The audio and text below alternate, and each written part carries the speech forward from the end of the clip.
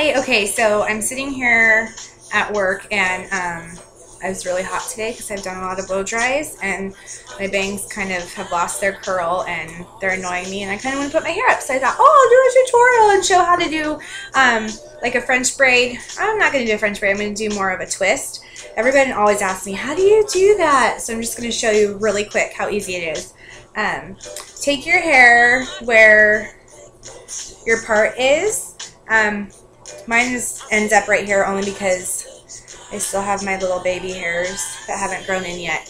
So just kind of go where you think it looks the best with your face. I think I'm going to add a little bit more maybe.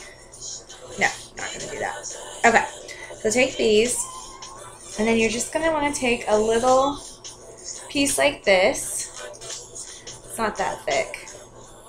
And split it into two. And then you're going to go over once, and then over again, and you're always only going to add hair to that bottom piece. So then that goes over, and you're going to add hair to that one, and that goes over, and then add hair to that one, and you can go all the way down, or stop kind of like where I am and twist it a little bit more and then get a bobby pin, just an easy one. Stick it in there.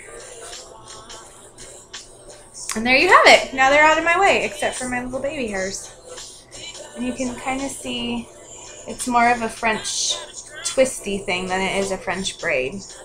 Hopefully you can see that okay. Oh, there we go. So, there you go. Just a quick little mid-afternoon hair tutorial. If you have any questions, you know where to find me.